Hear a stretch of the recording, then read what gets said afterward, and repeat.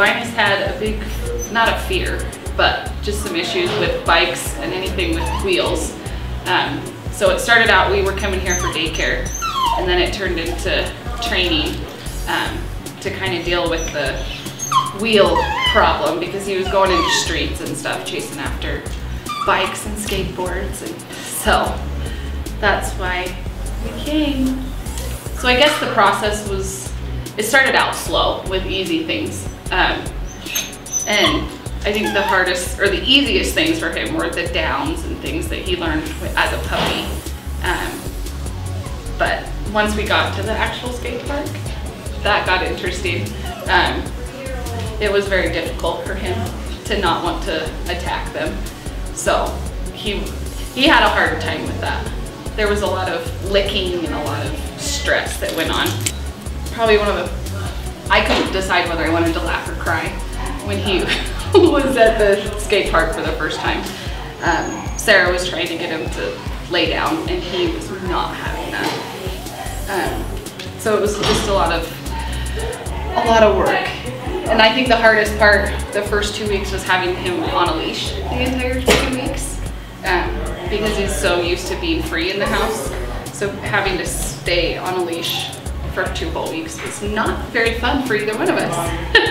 And he's used to his walks off leash, and so to have to walk him on leash all the time is not very fun.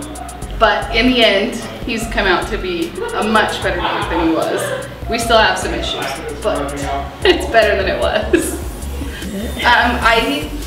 So I've gone to other trainers before, and they don't take the time to teach you proper things. How to use the e-collar properly. Most of the place that we went to before was totally against it.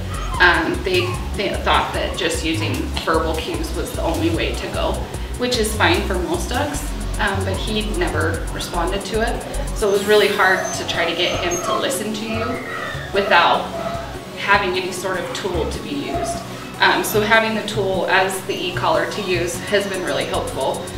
And they just take the time, and the online classes that you do and the videos that you watch and stuff have been extremely helpful, because I just go back and watch them over and over and over again to learn new things, and they really are in depth with showing you how to do things properly instead of just kind of throwing you out there and hoping you get it right.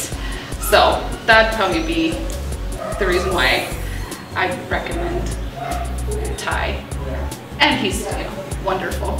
So he used to be a pretty crazy dog with a lot of energy, and since we've been doing the training and the controlled walks and everything, we only have to be out for an hour instead of 3 hours before he's tired. So that's been nice.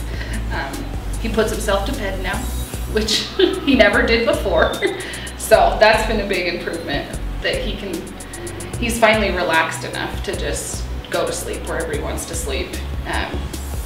And he stays out of the kitchen now when we're cooking and everything. So he's changed a lot, but it's been a good change.